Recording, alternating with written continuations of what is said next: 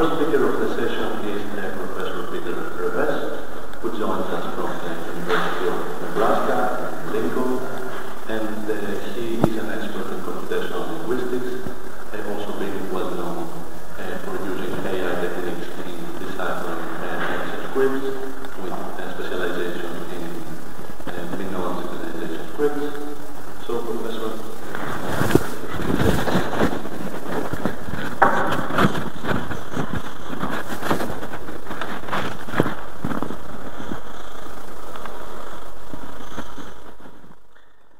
Thank you for the introduction.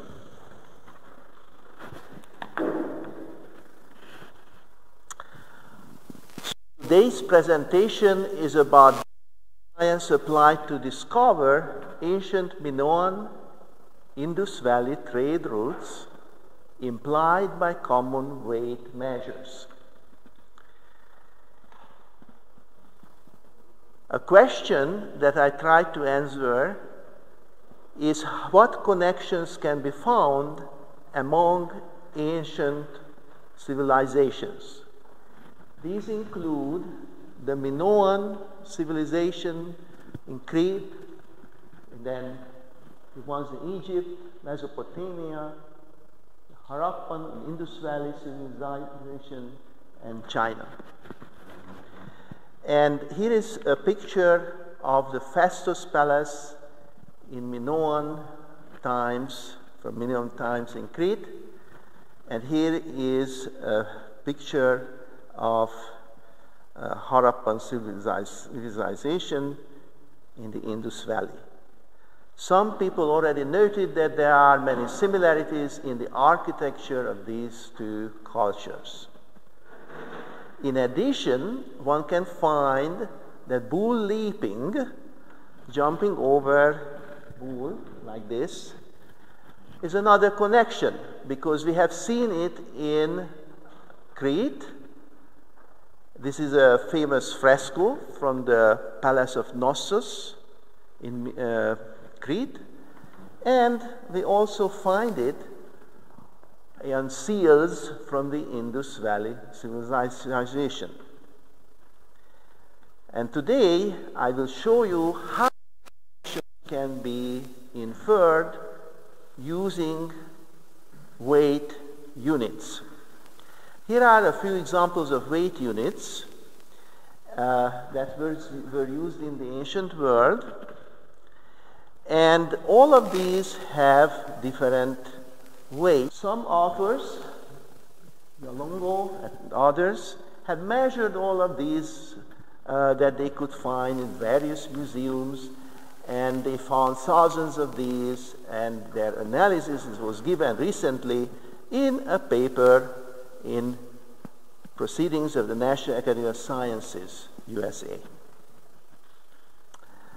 That these were used is also shown by findings of scales like this one on Akrotiri from Minoan times. It's a bronze scale. According to the theory of Longo and others, the weight units spread from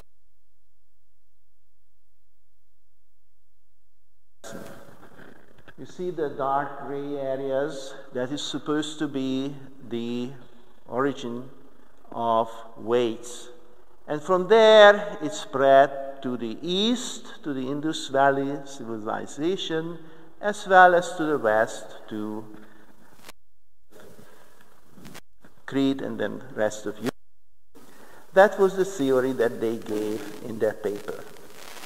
And this process started from 3100 BC and continued through the Bronze Age, reaching the two ends here, the red ends in around 2300 BC. This is the theory. Now I have taken the same set of data. As you can see, there are many places associated with the Minoan culture, Akrotiri and so on. Knossos and Festus I mentioned also are there. And we have started mapping this data as shown here. The Minoan sites are indicated by blue, the Mesopotamian by green, and the Indus Valley civilization sites by pink.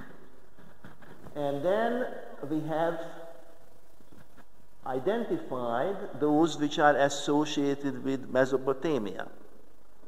Those green ones, in each column there's a perfect match of weights.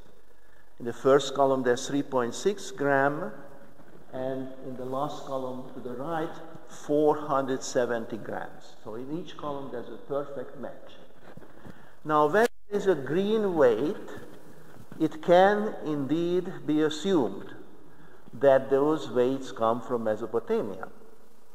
But we have also found several weights of exact matches which only occur among or between Minoan sites and Indus Valley sites. For example, 15, 28.6 grams, 35.8 grams, and 54.5 grams. These have perfect matches between these two cultures, and nothing equivalent anywhere in Mesopotamia. So this gave the idea that there has to be a trade relationship between these two cultures, the Minoans and the Indus Valley. Traders took with them the weights. They could have exchanged the weights. The weights could have been copied from one another. So it could have spread directly. So when we have 4 exact matches, it strongly suggests a direct route. Okay? So this is what we believe happened. Now when we look at the map, we can see on this map some ancient trade routes. And these are indicated in red, as you can see. And in Afghanistan, Georgoulakis is an archaeological site. It's part of the Indus Valley civilization. So it was a trading center, an outpost of the Indus Valley civilization, even though it's not on the Indus Valley. And from there, as you can see, following the river, the rivers could be used also for transportation, and then following the red route to the Caspian Sea and all the way to Trapezus on the Black Sea southern shore is a land route. Once we are at Trapezus, that's a city on the Black Sea, shipping is possible. So let's illustrate this way. So the land route is possible from Georgoulakis to Trapezus. There, goods can be put on a ship, and with the ship can be carried to the Aegean Sea through the Bosporus Strait to Crete. So this is a possible trading route which avoids the Mesopotamian centers that were supposed to be the intermediate traders between the two civilizations. Now, when we look for some additional support of this theory, we can look for additional weights. The paper omitted some additional data that we found from an old paper in Hungarian, actually.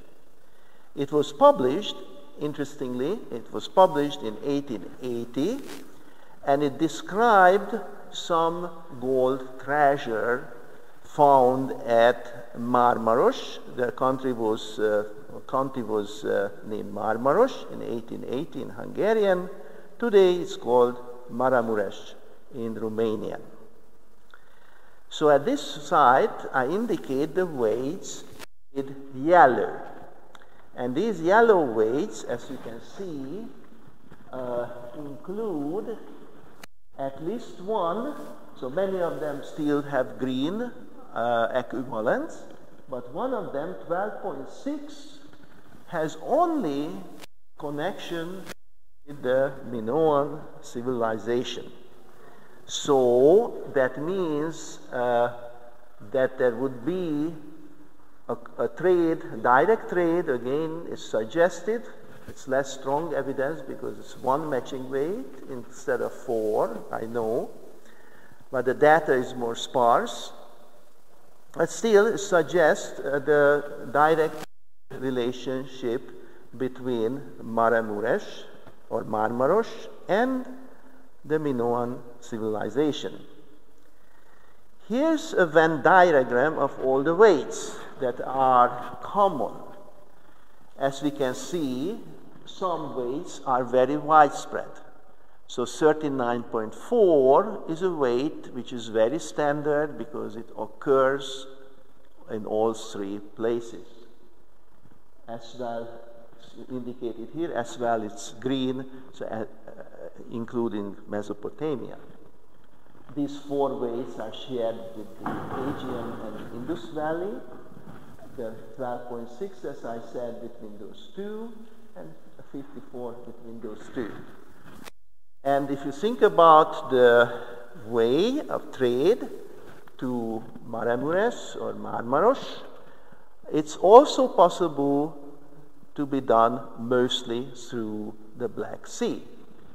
But instead of going down south through the Bosporus Strait, you go up north a little bit to the Danube Delta, and with the Danube you can go quite far to that continent. So this is again an additional support for the triangular trade.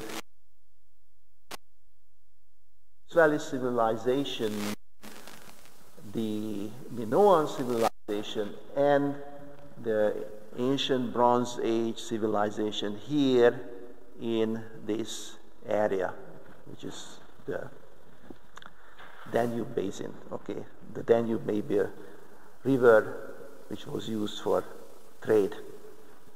So these are the main conclusions of this paper. Okay. Thank you very much for listening.